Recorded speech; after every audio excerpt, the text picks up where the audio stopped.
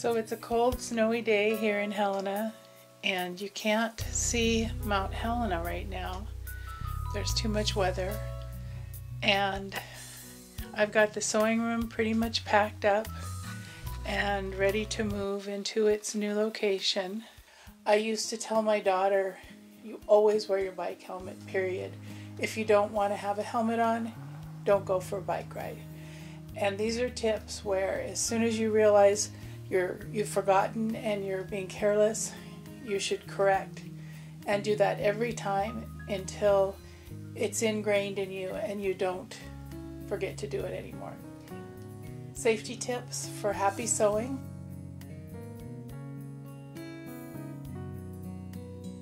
It doesn't seem like much, but as time goes by, it adds up. All the fabric dyes and soda ash and related chemicals, the paints, the inks, the fixers and extenders, the bleach and neutralizers, the waxes and other resists, the spray base and other spray adhesives, the leather dyes and conditioners, the spray fabric protector. I used a lot of spray fabric protector before I stopped doing that to my purses and other items. Spray starch stiffeners, iron cleaner, it all adds up. Please always refer to the manufacturer's health cautions and wear a mask, wear gloves, wear something to prevent splatters from getting in your eyes, and crack a window, work outside when you can.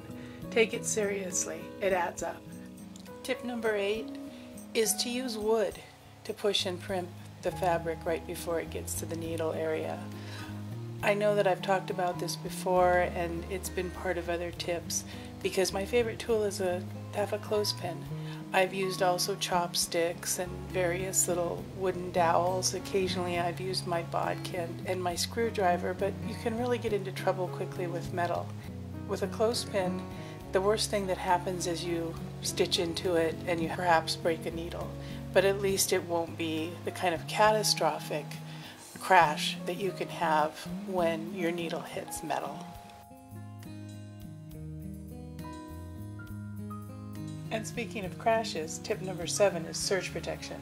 I have it on good authority that all sewing machines should have a surge protector, and I think that's especially important if you're computerized at all. And 1,000 joules is recommended, although personally I try to do better than that. If you can surge protect your computer, you can surge protect your sewing machine and any other important electronics you have in the sewing room. Come up with a system where you don't ever leave your iron on unattended. That's a recipe for disaster. Another concern is whether or not you're on the same circuit as your sewing machine, because your iron can cause a surge because they're really heavy pullers.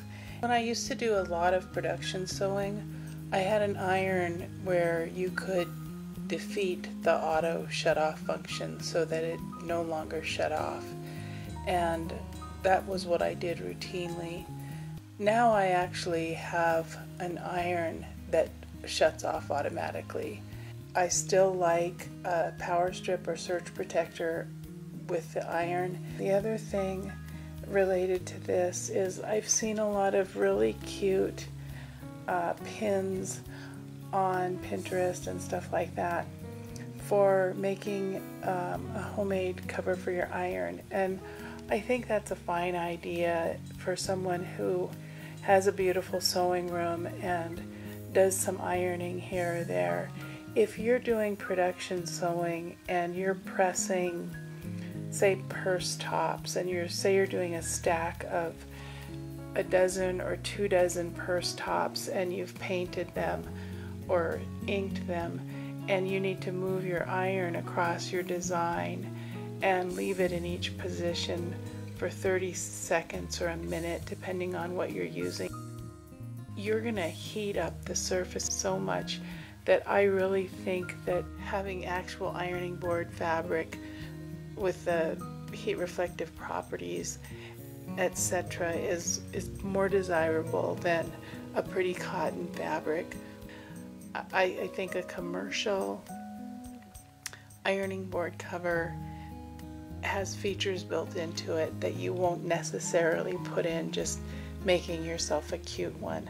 I've even seen some nice ideas for making a little ironing table out of a wooden TV tray or other kind of table, and I heat my ironing surface up so much that I actually prefer the metal ironing surface that is mesh-like with holes to allow heat to escape through. So that's just my feeling about it. If you've seen very many of my videos, you know that I don't pin unless I have to. I try to manage my layers as I'm working. Sometimes I use fusible thread so that I only have to do 4 pins in the corner for bindings, and that's just until you hand sew it, by the way, or machine sew it. And I have used binder clips a little bit, but they tend to catch on things, and so I'm more interested in the newer clips, sewing clips that are on the market now. I may pick some clips up at some point. I'm kind of old school about certain things, and so I like my relationship with pins where I have them and I use them, but if I can devise a way to make it without, I do. And but one technique that helps a lot is, and I'm talking about with quilted work where there's several layers, if you bury the pin in the work, you can avoid a lot of having that end there where you get the pin scratches and can easily prick yourself while you're working on things. It's just something to think about, what strategies work best for you to minimize that. If you allow your rotary cutter and your scissors, your utility knives, or an X-Acto to roll around in your workspace or sit on the floor where you've been working on something with the blade exposed, sooner or later someone's gonna stick their foot or cut the side of their finger. This is just one of those things, and I'm no statistical expert, but I think that you reduce your chances of swallowing a sharp piece of metal down to almost zero if you never put one in your mouth.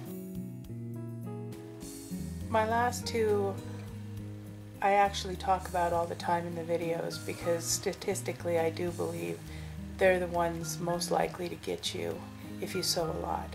Number 2 is to always, always, always take your foot off the pedal when you're working around the needle, when you're changing your foot, when you're threading your needle, anything like that, because the chances of you shifting your weight or somehow otherwise disturbing your pedal just enough to get your finger are pretty high if your hands are there and your foot's on the pedal all the time. Eventually there's a chance, even just a twitch in your foot, if that ever happens to you, could cause real trouble. And then finally, my last one is to wear eye protection when you are, especially free motion quilting, but any kind of construction where you might break a needle. And so why not just keep glasses there?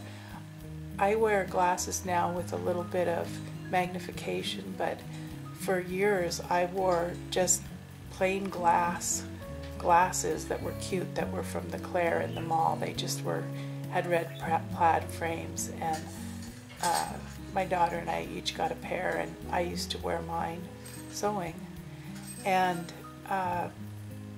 put something on. It doesn't have to be safety goggles. It could be, if you can still see well enough to see your detail. But I think any glasses that you wear for magnification are probably fine, unless they've gotten so tiny, tiny, tiny that they really don't cover your eyeball. Needle shrapnel is real. I've had it hit my face many times, never had it hit my eye. It's not really a freak accident if you knew there was a chance it would happen sooner or later. Take care of yourself. Have a great holiday. Thanks.